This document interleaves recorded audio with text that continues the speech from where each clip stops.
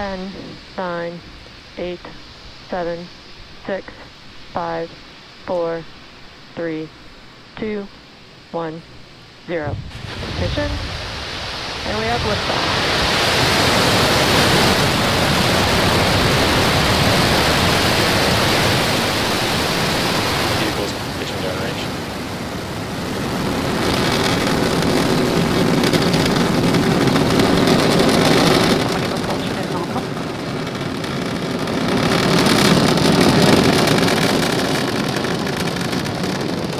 Now we just throttled down the engines in preparation for max Q, which stands for maximum aerodynamic pressure.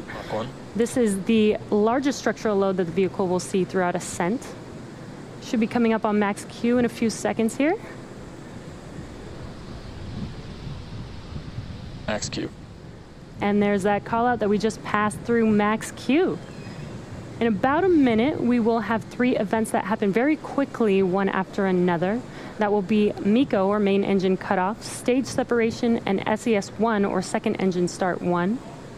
And main engine cutoff is where all 9 of those M1D engines shut down to slow the vehicle down in preparation for stage separation. And there you just watched MECO, main engine cutoff. Stage separation confirmed. And that second stage engine ignite. And on your left-hand screen is first stage, making its way back to Earth. Fairing separation confirmed. And there, as you watch on your screen, that is confirmation that those fairing halves have deployed. Now with stage 2 well on its way to orbit, stage 1 is now heading back to Earth and will perform 2 burns on its way down. Stage 2 is looking good and nominal. Got a nice view of that MVAC engine on your right-hand screen. Stage 2 is taking our Starlink payload to its targeted orbit, and these 60 Starlink satellites will join the constellation already on orbit, which are designed to provide high-speed, low-latency internet to people here on Earth, and especially to places where good internet is really hard to access. And again, for today, the landing zone is just read the instructions, which is currently out in the middle of the ocean waiting for this booster to come back. Stage 2 is looking good and nominal. Got a nice view of that MVAC engine on your right-hand screen. Trajectory. And there's a call out. The vehicle second stage is on nominal trajectory. That entry burn will last about 22 seconds long. And you can see on your left-hand screen the first stage, the grid fins are deployed, but they actually don't start steering until after entry burn. That's because it requires the atmosphere and air to be flowing through those grid fins. Stage 1 FTS is saved. Stage 1 entry burn start. And there you can see the entry burn has begun. And as you saw, the plume started out small and then got larger, and that's burn for a total of 3. Stage 1 entry burn shut down.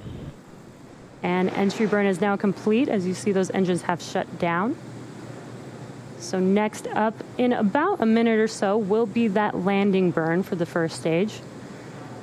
And as I mentioned earlier, it will just be the center. Follow nominal trajectories. It will just be the center E9 engine for the landing burn, and that's enough thrust to slow the vehicle down. The M1D engines. Stage 1 landing burn. There's confirmation, stage 1 landing burn. You can kind of see that burn kind of shaking the camera there. Stage 1 landing leg deploy.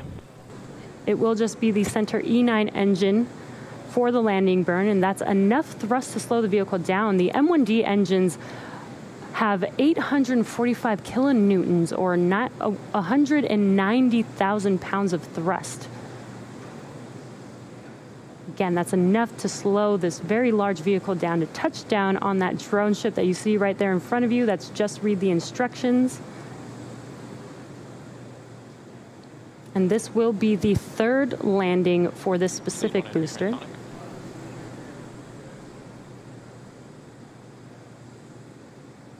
Stage 1 landing confirmed. And we had a little bit of a rough camera view there, but the Falcon has landed. So we'll see you back here at T plus 43 minutes for the second stage engine relight. Welcome back to the webcast for our 15th Starlink mission. And there you saw on your screen that SES-2 and SECO-2 happen very quickly. So we'll be back here at T plus 1 hour and 2 minutes for deployment.